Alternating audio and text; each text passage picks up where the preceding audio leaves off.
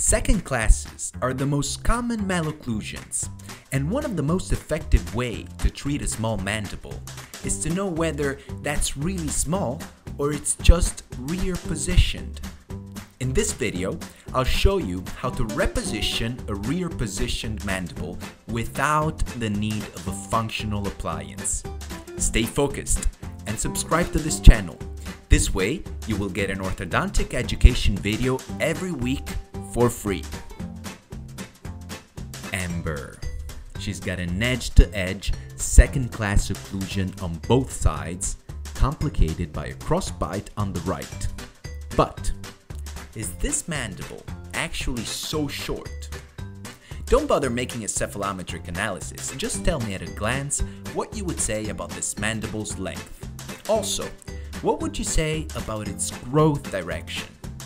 If I had to take a bet, I would say we have a hypodivergent subject and a not so short mandible.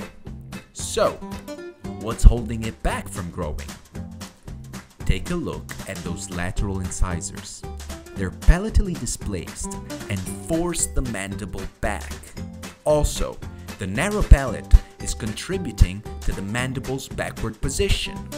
Now, we just need to take 2 easy steps to allow this mandible to reposition forward. First, we need a palatal expansion to match the upper and lower diameters. Second, we need some more overjet in order to give the mandible free space ahead. You can do this by putting 4 brackets on the incisors. They will protrude and align, and you will get the overjet you need without much effort. If the wire damages the cheek, use a plastic protection tube like this one. Okay, great. Now we have this much space for mandibular advancement. You know that mandibular propulsion is most effective in girls at around age 10-11. So, let's use light early elastics to propel the mandible forward, so that we'll take advantage of the pubertal growth spurt that Amber is experiencing. After a year of light elastics, the mandible has come forward, as you can see from the small overjet we now have. We now use intercuspidation elastics to get a better occlusion. Moreover, in order to exploit every single millimeter of overjet, we remove the lower incisor brackets and splint the lower teeth. This will provide additional space for the mandible to come forward. Also, note how using light early elastics prevents lower incisors flaring, which is one of the most common counter effects of second-class mechanics. And after 20 months of treatment, we remove the appliance.